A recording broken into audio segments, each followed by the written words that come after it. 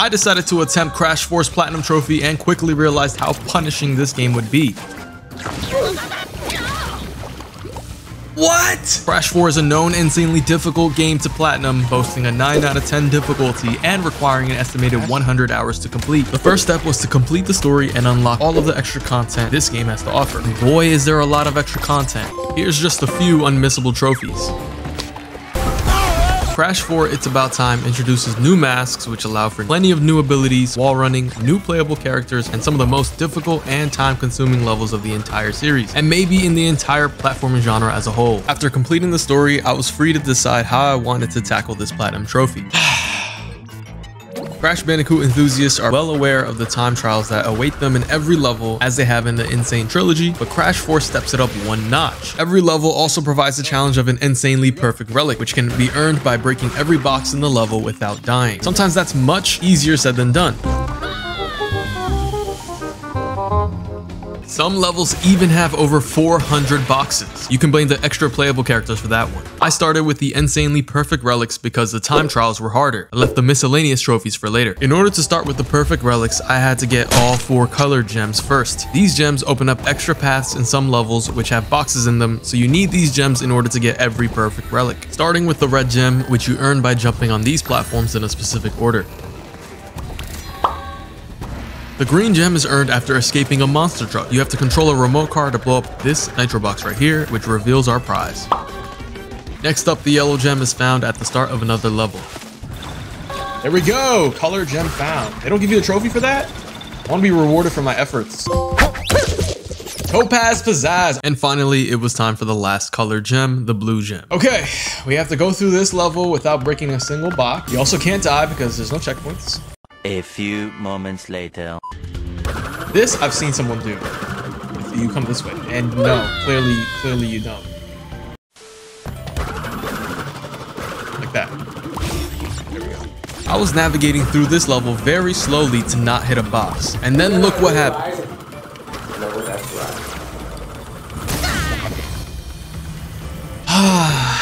Then the TNT, I gotta figure this part out. Yeah, that's not bad at all. I just needed the momentum. Nice. So this is a checkpoint. You just come in here, jump right off. And that's a checkpoint. That bonus level serving as a checkpoint is super nice, but it can't help what's about to happen.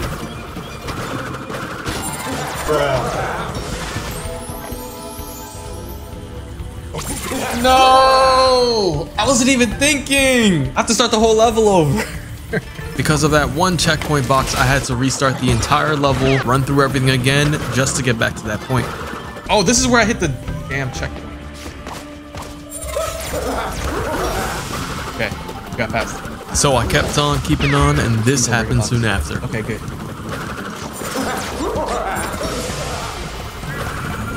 I'm falling. That's okay, it's okay, it's okay.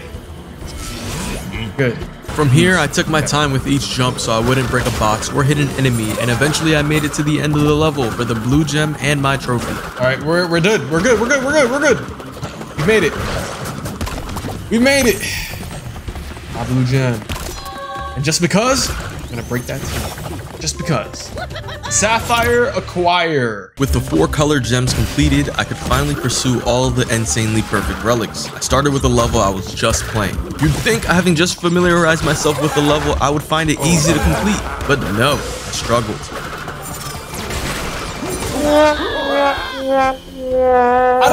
How did that kill me? How? As you'll soon see, there are plenty of challenging moments like this one in Crash 4. Not with this specific mask, but just subtle ways that cause you to die and force you to restart. Are we serious? Building up your frustration levels little by little. I kept dying on different moments on this level here, but eventually I completed the level.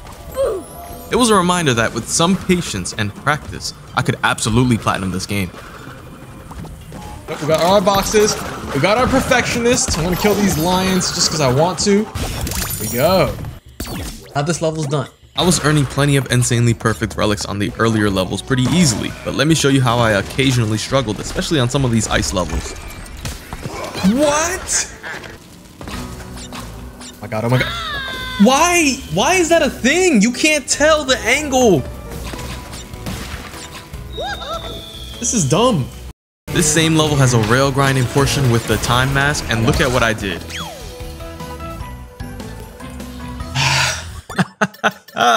You might be wondering, if I'm dying on this level, how could I possibly platinum Crash 4? Well, let me show you. Half an hour later, I made it to the end of this level. We did it! Insanely perfect, done. That did take me like half an hour. Like, I thought that was gonna be easy. That was supposed to be easy.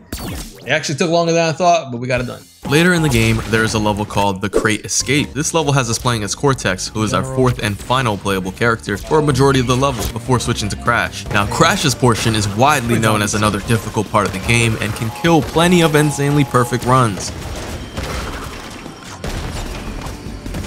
Oh, we can just jump on that. Oh, I missed that. Single jump after that box. Oh my goodness, I can see the end. I'm getting closer. Wait. You just have to keep moving. I didn't move fast enough, so I didn't make it to the end. So I immediately restarted from the beginning, completed Cortex's portion, and got back to this point. The trick here is you cannot stop moving forward, and you cannot miss a box for obvious reasons. And look how far I got on my very first attempt live on stream for the insanely perfect relic.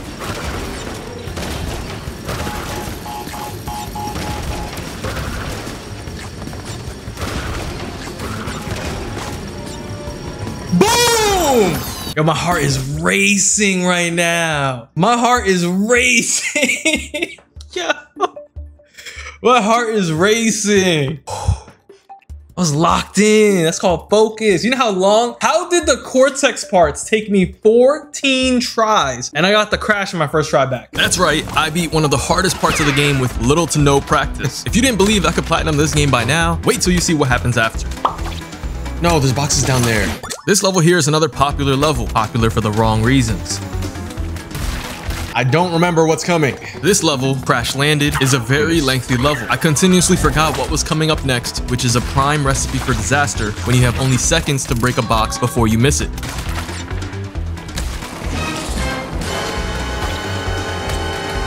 This is one of the levels I came back to a few days later after some more practice. I finally had most of the level memorized, but that didn't mean I got it done easily. You'll see I was still missing boxes and even died in silly ways like this.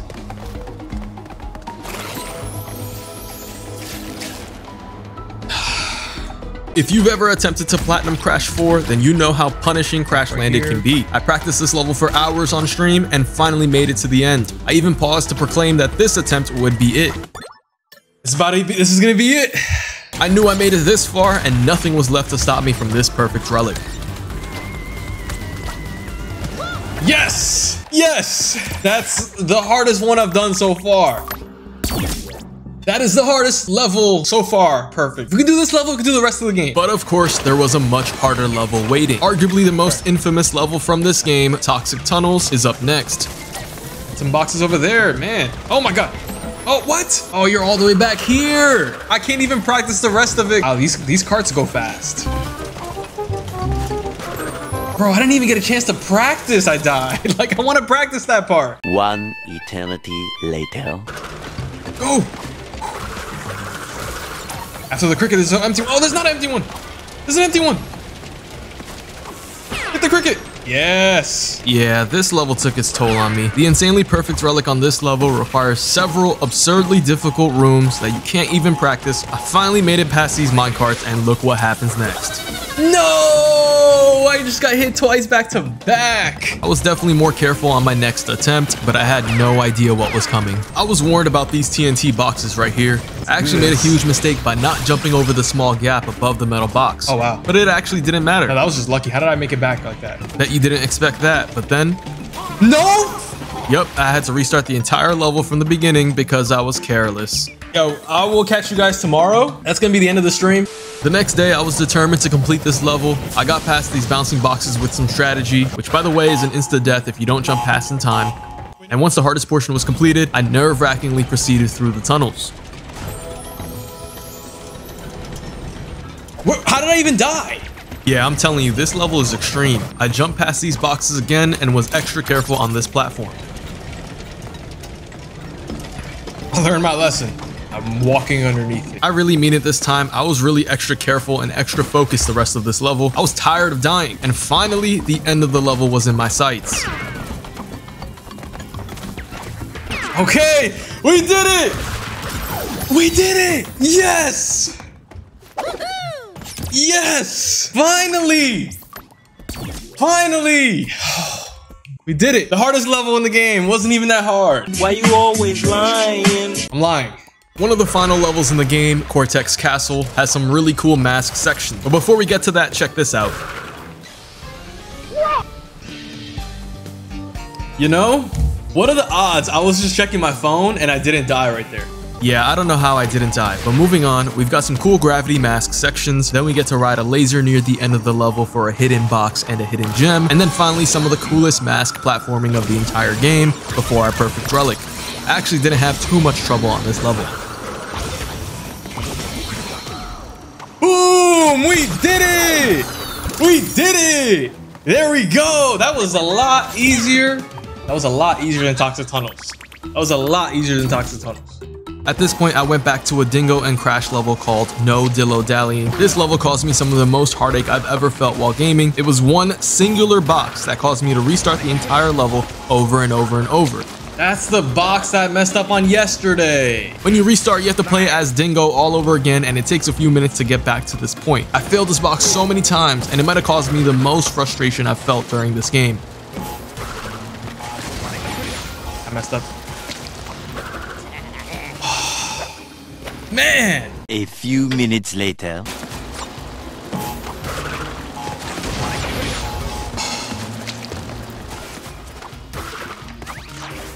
That box is so evil! And again. Bro, I jumped! Oh, and again. Oh, did you think I got it that time? You can't make it back though. Oh no, you probably can. This box is so evil. Oh my god! Time to lock in. The remainder of this level is a jetboard section that looks daunting, but really isn't too bad because you can drastically slow yourself down. And just a few moments later, was very careful. Finally, that might have been the hardest perfect relic so far, honestly. That was insane. That was insane. One more perfect relic remaining. If I planned this correctly, we should be able to get 4 trophies in one level here. it's finally time for the final insanely perfect relic. I set it up to get several trophies at once here, which include all of the perfect relics, completing all levels, beating a level as Coco, and beating a level in pass and play mode, which is a forgettable 2-player mode for this game. After completing Cortex's portion of the level, we're back to the end of Cortex Castle for another really cool use of all the masks. Yo. Almost died. After that stylish ground pound, we've got all the new masks synergizing together, and I earned some extra style points while riding the laser again.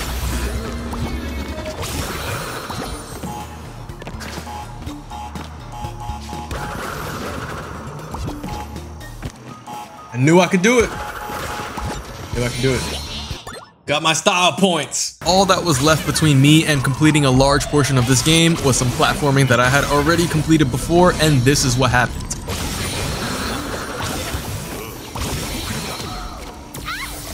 No! I literally beat it. I didn't even know you can die there. I've never died there. I've literally never died there. Yeah, I'm not sure why I decided to double jump, but I went through the entire level again, Cortex and all, before getting back here one more time, which by the way took another hour worth of attempts. We did it! I didn't double jump this time. We did it. We should get a few trophies right here. The whole picture. That's for completing the timeline. Ladies first for playing as Coco. Perfectionist, which is the hardest one, which is the perfect relics. It's my turn for playing in the co-op mode, a useless co-op mode. I was also only 1 gem away from a 5th trophy in that clip, so I went to clean that up right away. Okay. Next up, I went to complete every level on the inverted mode, which means playing every single level again with a new filter, which is why this level looks like this. So our first inverted level done. It's messing with my head, man. Beat a level in inverted mode. If you ask me, the inverted mode was an unnecessary addition to this game. They did not change up the levels enough, and luckily you didn't need to complete them insanely perfect if you did so on the regular version of the level. After a few hours, I beat every level inverted for another trophy, which happens to be King of Blink spelled backwards. King of Bling backwards. Okay, there we go. I decided at this point to skip ahead to step 4, miscellaneous trophies. I guess that makes it step 3, I don't know. Okay, so for this trophy called Bad Signs, we are in Dingo's first level called Home Cooking, and we just have to shoot these purple signs. There's 5 in the level. And that's the 5th one, Bad Sign. For this next trophy, we are back near the beginning of the game. You can actually get this trophy as soon as you get here. We have to make some music, and to do that, we have to hit these barrels. And this one right here. And a couple more down the road. Okay, so the other 3 barrels should be right here. There we go, Junkyard Jams. So we're back at the level called Dragon On. This is the same level that you get the blue gem at, and we have to hit these gongs up here for a trophy. There's 4 of them throughout the map. The second one is right here. And then here's number 3 and 4. They're right next to each other, so we should be able to just hit this right here. So that's 3. And then the one in the back over there is number 4. Make it over there and hope we don't die. Hammer it home. Very nice. And then the very next level called Off Balance. This is the fastest miscellaneous trophy. You just jump, spin this. Tree droppings is what we get. Okay, so I've already finished every level inverted, but I haven't beaten the bosses yet. So there's a trophy for beating a single boss in inverted mode. And then there's another trophy for beating every level in inverted mode. And the bosses count as levels, I believe. So there should be 2 trophies incoming in a few moments here. And this fight is really jarring with this inverted mode. It's just so jarring, but there it is. Beat him any which way. There we go. Backwards and forwards. We just beat the boss levels in inverted mode. And we unlocked 100% completion. If we watch that ending, it gives us another trophy, which I'll do right now. Overachiever for watching the 100% ending. But there's another set of levels that we need to complete called the flashback tapes. In these levels, you just have to break all the boxes. You can die as many times as you'd like, and there's checkpoints, so they're kind of easy. They're kind of like puzzles in a way. Many minutes later. And just like that, there's only 1 level left. So after I complete this level right here, getting all the boxes, we get ourselves a trophy. Okay, so I am coming up to the end of the level here. So this will be the end of our flashback tape. Not mess up this time. I did not mess up this time. Oh, we gotta go, we gotta go, we gotta go, we gotta go, we gotta go. That's a dead one. Dang. That's tough. I'm back here again. We need to move it. Go. Okay, I made it this time. Our trophy should be coming. There goes another one. Closing the experiment. All right, so there's 2 more miscellaneous trophies for me to get before I start working on the time trials, which is the last thing I need to do. We need to play a game of checkpoint race and crate combo, and we're gonna do the same strategy for both games. So the point of this game is to be a race, but the strategy here is actually just to die in between checkpoints, and then it just advances you to the next player and to the next checkpoint, which is the fastest way to get through this minigame. I am dying in record time here. 76 hundredths of a second. I don't think that time was right. It could have been 76 thousandths. Should be getting a trophy in a second here. That is the end of the level. Fleet of Fleet. We have to do that one more time for crate combo. All right, we are coming up on the last checkpoint. There we go, settle the score. Okay, so I should get a trophy right here. I thought I did at least. Oh, there we go. And now it was time to earn a platinum relic on every time trial in the game. To do so, we unlocked a new ability called the triple spin after beating the final boss, which also gives us a trophy the first time we triple spin. Whoa. So it was finally time for the conclusion of this platinum trophy, a race against time on every level. We beat it with 11 seconds remaining, and we beat it. I ran through most of these levels in just a few attempts. And it would help to know what time I needed. This has to be it though. I'm sub 1 minute. This is it. I don't remember what it was, but I got it. There we go. By now, it was really not too bad with just a little bit of practice on each level. Remember Crash Landed? This level gave me nightmares earlier on the insanely perfect relic, but the time trial not so much. All that practice paid off. I even earned a relic higher than platinum on this level. Yeah, I thought the time trials were harder than the perfect relics. Maybe it was after all my time spent on the game, but I really did speed through these time trials. I left the infamous toxic tunnels for last, and look what happens when I complete it. Oh, wait.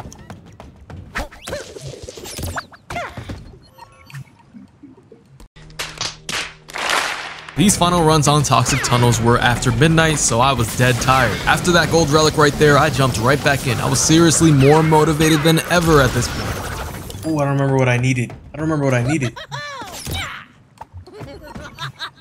Bruh. Looking back at it, it really was kind of ridiculous. I kept getting a gold relic on the last time trial I needed. But then this happened. Yes, faster than sound. Oh my goodness. 106 oh my goodness. That means the platinum trophy is going to pop in 5 seconds here. Let's do it. Overachiever.